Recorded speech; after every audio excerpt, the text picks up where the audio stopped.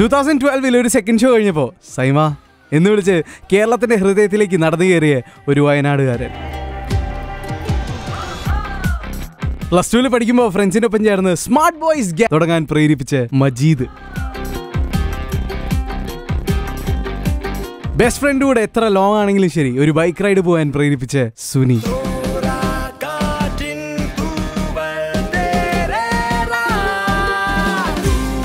ഇന്ന് എൻ്റെ സ്പോട്ട്ലൈറ്റിലുള്ളത് Gotham city ഭരിക്കുന്ന ബ്രൂസ് വെയിൻ അല്ല, കേരളത്തിലെ യങ്സ്റ്റേഴ്സിന്റെ ഹൃദയം ഭരിക്കുന്ന actor. He's young, he's stylish, he's sleek and he is സ്പോട്ട്ലൈറ്റിൽ ഞാൻ സണ്ണി വെയിൻ വിത്ത് കാർത്തിക്. സോ ഇപ്പോൾ സണ്ണി വെയിൻ്റെ പുതിയ അവതാരം എന്ന് പറയുന്നത് 18 അടവും പയറ്റി വന്ന കളരിക്കാരൻ, കൊമ്പം മീശയുള്ള പോലീസുകാരൻ, കായംകുളം കൊച്ചുണ്ടിയിലെ കേശവൻ. എങ്ങനെയാണ് സണ്ണി വെയിൻ കേശവനിലേക്ക് എത്തിപ്പെട്ടത്? കേശവനിലേക്ക് അതൊരു ഫോൺ കോളിലൂടെ. അന്ന് ഞാൻ പോക്കിരി സേവനം ചെയ്തുകൊണ്ടിരിക്കുന്ന സമയത്ത്. അപ്പോൾ ആ സമയത്ത് റോഷൻ ചേട്ടൻ എന്നെ വിളിച്ചു. അതുതന്നെ എനിക്കൊരു സർപ്രൈസ് ആയിരുന്നു. കാരണം ഞാൻ റോഷൻ ചേട്ടനായിട്ട് ഇതിൻ്റെ മുന്നേ എനിക്ക് ഒരു ബന്ധവുമില്ല, ഞങ്ങൾക്ക് ഒരു പരിചയമില്ല. പുള്ളി എന്താ പറയുക, മലയാള സിനിമയിൽ മാജിക് കാണിക്കുന്ന ഒരു ടാലൻറ്റഡ് ആയിട്ടുള്ള ഒരു ബ്രില്യൻ ഡയറക്ടറാണ്. അപ്പോൾ അതെനിക്കൊരു ഭയങ്കര സർപ്രൈസ് കോളായിരുന്നു. അതിൽ സംസാരിച്ചു. ഒരു നെഗറ്റീവ് ഷെയ്ഡുള്ളൊരു ക്യാരക്ടറാണെന്ന് പറഞ്ഞു, പോലീസാണെന്ന് പറഞ്ഞു. നമ്മുടെ ചിരകാല ആഗ്രഹം എന്നൊക്കെ പറയില്ലേ, അതേപോലത്തെ ഒരു ആഗ്രഹമാണ്. ഒരു പോലീസുകാരനായിട്ട് ഒരു പോലീസ് വേഷം ചെയ്യുന്നത് ഭയങ്കര ആഗ്രഹമായിരുന്നു. അതൊരു ബ്രിട്ടീഷ് ഇന്ത്യൻ. അപ്പം അങ്ങനെ വിളിച്ചു. അങ്ങനെയായിരുന്നു എന്നെ വിളിച്ചത്. അങ്ങനെ ഞാൻ എൻ്റർ ചെയ്തത് ഈ സിനിമയിലോട്ട്. So it was A long schedule അല്ലേ? Long schedule, 161 days, 172 something. So അത്രയും കാലം വേറൊരു സിനിമയും കമ്മിറ്റ് ചെയ്യാൻ പറ്റില്ല. So how was it? ഒരു റിസ്ക് ടേക്കിംഗ് ആയിരുന്നു അത്? ആ റിസ്ക് ടേക്കിങ്ങിൻ്റെ അപ്പുറത്തോട് മലയാളത്തിലെ ഏറ്റവും വലിയ ബിഗ് ബഡ്ജറ്റ് പ്രോജക്റ്റ് പ്രസൻ്റ്ലി. അപ്പോൾ പിന്നെ ഒരു എന്താ പറയുക, അതിനകത്തുള്ള ടീം എന്ന് പറഞ്ഞു കഴിഞ്ഞാൽ ഓരോ ടീമും റൈറ്ററാണെങ്കിലും ഡയറക്ടറാണെങ്കിലും ക്യാമറ ആണെങ്കിലും ആർട്ടാണെങ്കിലും എല്ലാം എന്താണ് ബ്രില്യൻ്റ്, അല്ലെങ്കിൽ അങ്ങനെയുള്ള അത്രയ്ക്കും ടാലൻറ്റഡ് ആയിട്ടുള്ള ആളുകൾ. ഒരു ആഡ് ഓണിന് സ്വന്തം ലാലേട്ടന് വിട്ട്. Yes, of course. വലിയൊരു റീസൺ. പിന്നെ നിവിൻ പോളി അഭിനയിക്കുന്നു. അപ്പോൾ അത്രയും വലിയൊരു പ്രോജക്റ്റ് എല്ലാ രീതിയിലും നമുക്കൊരു നോന്നോ അല്ലെങ്കിൽ നമുക്കൊരു എന്താ പറയുക, നമുക്ക് മറ്റുള്ള സിനിമകളൊക്കെ ഓക്കെ, നമുക്ക് സിനിമകൾ വരും. അപ്പം പക്ഷേ ഇങ്ങനൊരു പ്രോജക്റ്റ് നമുക്ക് once in A life time കിട്ടുന്നൊരു ഓഫറാണിത്. അപ്പം the offer which you can't refuse. Okay.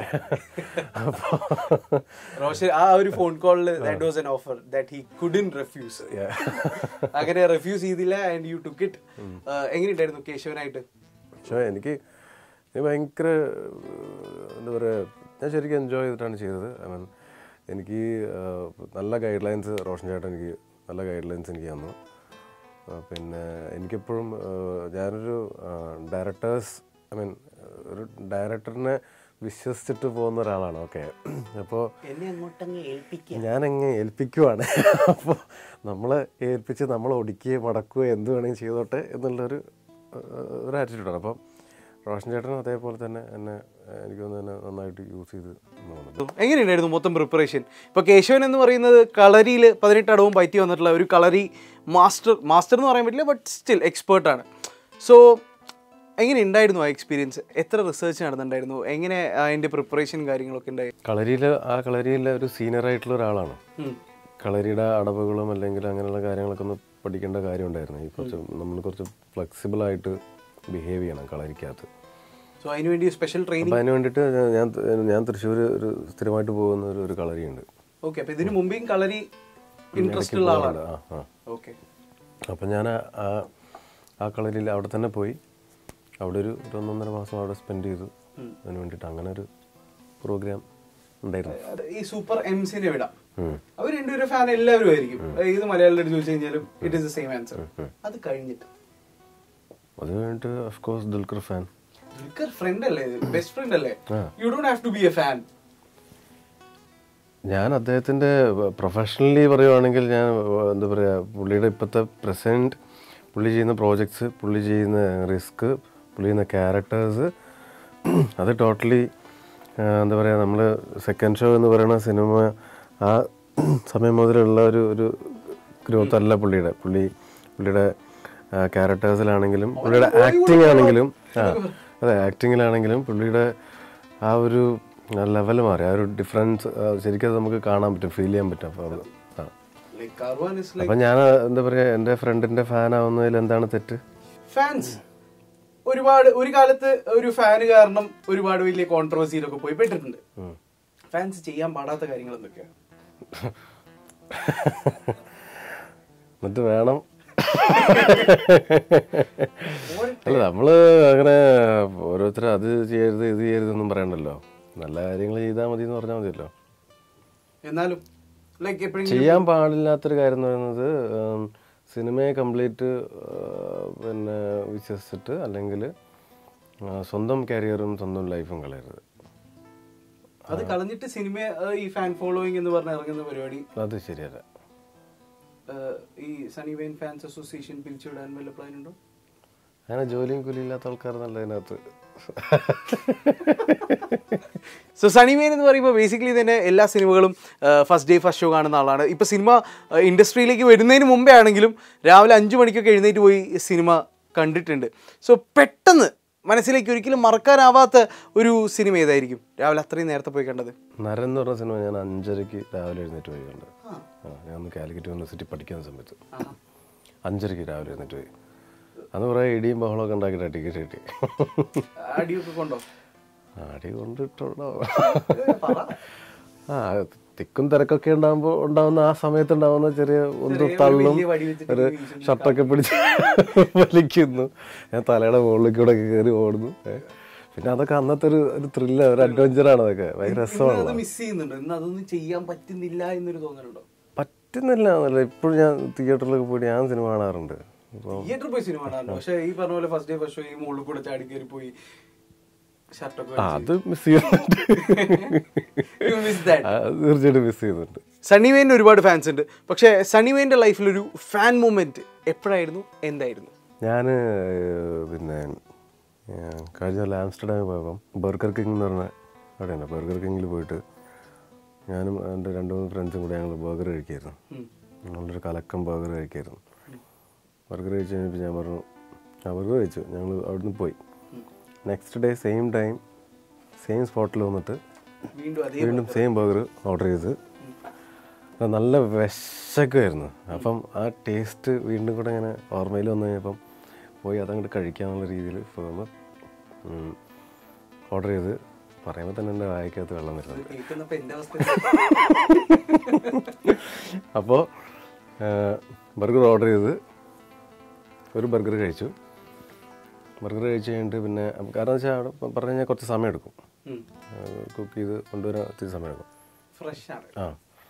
അപ്പോൾ ഒരു അരമണിക്കൂറൊക്കെ ചിലപ്പോൾ എടുക്കും. അപ്പം പിന്നെ വേറെന്തോ ഒരു സാധനം ഓർഡർ ചെയ്തു, അത് കഴിച്ച് കഴിഞ്ഞപ്പോൾ അതിനൊരു അരമണിക്കൂർ എടുക്കും. അപ്പോൾ ആ സമയം ഞങ്ങൾ ജസ്റ്റ് പുറത്തേക്ക് ഇറങ്ങിയിട്ട് ഞാനവനും കൂടെ സംസാരിക്കാം, എൻ്റെ ഫ്രണ്ടും കൂടെ. അപ്പോൾ ആ ഷോപ്പിനകത്തുള്ള ഒരു പുള്ളി ഇങ്ങനെ വന്നു, ഈ മറ്റേ ഈ വെയിറ്റർ ഉണ്ടല്ലോ, പുള്ളി ഇങ്ങനെ പുറത്തേക്ക് വന്നു. പുള്ളി ഇങ്ങനെ ഒരു സിഗരറ്റ് ഇങ്ങനെ വെച്ചുകൊണ്ടിരിക്കുക. പുള്ളി ഇങ്ങനെ എൻ്റെ ഇടയിൽ ഞങ്ങളെങ്ങനെ പുറത്തേക്ക് ഞാൻ നോക്കി. പുള്ളി ഇങ്ങനെ നോക്കിയിട്ട് ചോദിച്ചു, where are you from guys എന്ന് ചോദിച്ചു. ഞാൻ പറഞ്ഞു V are from India. Oh India, okay. എന്നിട്ട് പുള്ളി ഇവിടെ നോക്കിയിട്ട് പറഞ്ഞു yesterday an actor from India came here എന്ന് പറഞ്ഞു. അത് ഞങ്ങൾ പറഞ്ഞു ഓ വിച്ച് ആക്ടർ, ഏത് ആക്ടറാണ്? അപ്പോൾ പുള്ളി പറഞ്ഞു ഹീസ് ഫ്രം സം ബോളിവുഡ് എന്ന് പറഞ്ഞു. അപ്പോൾ ഞങ്ങൾ ബോളിവുഡ് ആരാ? അപ്പോൾ പുള്ളി ഇങ്ങനെ his name is some Khan or something എന്ന് പറഞ്ഞു. അപ്പോൾ ഞങ്ങൾ ഖാൻ, ഷാരൂഖ്, ആമിർ. അപ്പോൾ Aamir Khan, yes I have his photo എന്ന് പറഞ്ഞു. ഞാൻ പുള്ളി അപ്പം തന്നെ ഫോൺ എടുത്ത് പുള്ളി ആമിർ ഖാൻ്റെ ഇപ്പോഴത്തെ ഒരു പ്രസൻറ്റ് ലുക്കില്ലേ, മീശയൊക്കെ പിടിച്ച് സ്റ്റഡൊക്കെ ഇട്ടിട്ടുള്ള ആ ഫോട്ടോ ഞാൻ കാണിച്ചു തന്നു. അതായത് തലേ ദിവസം ഞങ്ങൾ ബർഗർ കഴിക്കാൻ പോയില്ലേ അവിടെ, ഞങ്ങൾ കഴിഞ്ഞ് ഒരു 15 മിനിറ്റ്സ് കഴിഞ്ഞപ്പം ഞങ്ങൾ പോയിട്ട് ഒരു 15 മിനിറ്റ്സ് കഴിഞ്ഞിട്ടാണ് പുള്ളി അവിടെ വന്നത്.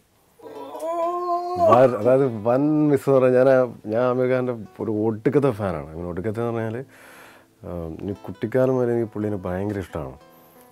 പുള്ളീനെ ഒരു 15 മിനിറ്റ് ഗ്യാപ്പിൽ പുള്ളീനെ മിസ്സായതെന്ന് പറഞ്ഞാൽ അതും അങ്ങനെയുള്ളൊരു സ്ഥലത്ത് വെച്ചിട്ട്. കാരണം നമ്മളൊരു അവാർഡ് ഷോയ്ക്ക് പോയിട്ട് കാണുന്ന പോലെ അല്ല, പുള്ളീനെയൊക്കെ ഇങ്ങനത്തെ ഒരു സ്ട്രീറ്റിലൊക്കെ വെച്ച് മീറ്റ് ചെയ്യാന്ന് പറയുന്നത്. അപ്പോൾ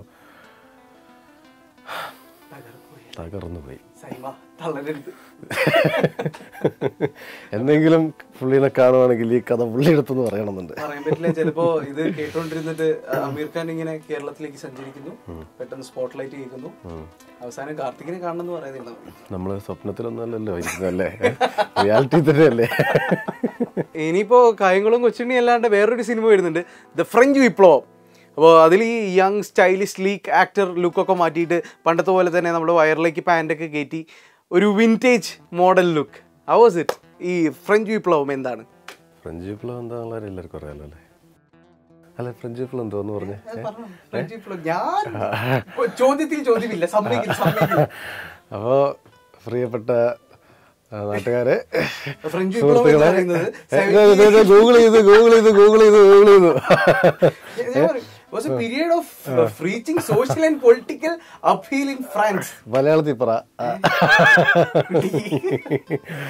അപ്പോൾ പോട്ടെ, ഇത് ഈ ഫ്രഞ്ച് വിപ്ലവത്തിനെ കുറിച്ച് പറയാം. നമ്മൾ രണ്ടുപേരും ഹിസ്റ്ററിയിൽ വീക്ക് ആയതുകൊണ്ട് അവിടേക്ക് പോകണ്ട, ഇതിനെ കുറിച്ച് പറയാം. എന്റെ പേര് പറയണ്ട. അന്നാ പിന്നെ ഫ്രഞ്ച് വിപ്ലവം വേണ്ട. ഇല്ല വിട്ടു. ഹിസ്റ്ററിയിൽ വീക്കാണ് സമ്മതിച്ചു, ഞാൻ വീക്കാണ്. ഓക്കെ, അപ്പൊ ശരി, നമുക്ക് മോളിവുഡിന്റെ ഫ്രഞ്ച് വിപ്ലവം 96 കാലഘട്ടത്തിൽ നടക്കുന്ന ഒരു കഥയാണ്. എല്ലാവർക്കും അറിയുന്നൊരു വിപ്ലവകരമായ ഒരു അനൗൺസ്മെന്റ് കേരളത്തിൽ ഉണ്ടായിട്ടുണ്ടായിരുന്നു. 96 മാർച്ച് 31 കേരളത്തിലെ എല്ലാ ചാരായ ഷാപ്പുകളും അടച്ചു പൂട്ടുക. അതിൻ്റെ നെക്സ്റ്റ് ഡേ എന്ന് പറയുന്നത് ഒരു മനോഹരമായ മറ്റൊരു ദിവസമാണ്, April 1, ഏപ്രിൽ ഫൂൾ. അപ്പം അന്നത്തെ കാലഘട്ടത്തിൽ ആ ഒരു വൈകുന്നേരം അല്ലെങ്കിൽ അന്നത്തെ സന്ധ്യയിൽ തുടങ്ങുന്ന ഒരു സിനിമയാണ് ഫ്രഞ്ച് വിപ്ലവം. പിന്നെ സെറ്റയറിക്കലി ഒരുപാട് കാര്യങ്ങളങ്ങ് തുറന്ന് പച്ചയായി പറയുക എന്നുള്ളൊരു സിനിമയ്ക്ക്. പിന്നെ ട്രീറ്റ്മെൻറ്റും മേക്കിങ്ങും ഒക്കെ ഞാൻ ഇതുവരെയായിട്ടും ചെയ്യാത്ത സിനിമകളിൽ നിന്ന് വേറിട്ട് വെക്കുന്നൊരു കൈൻഡ് ഓഫ് സംഭവമാണ്. ഒരു നോർത്ത് അമേരിക്കൻ സിനിമയുടെ ഒരു ഫീലൊക്കെയാണ് അതിൻ്റെ ടോട്ടലി. അതിൻ്റെ മ്യൂസിക് ആണെങ്കിലും പ്രശാന്ത് പിള്ള ചെയ്തിരിക്കുന്ന മ്യൂസിക്, ഒരു പാട്ട് സൂപ്പർ ഹിറ്റായി. മുള്ളു എന്നുള്ള സോങ്, അത് പാട്ടല്ല, അതൊരു പറച്ചിലാണ്.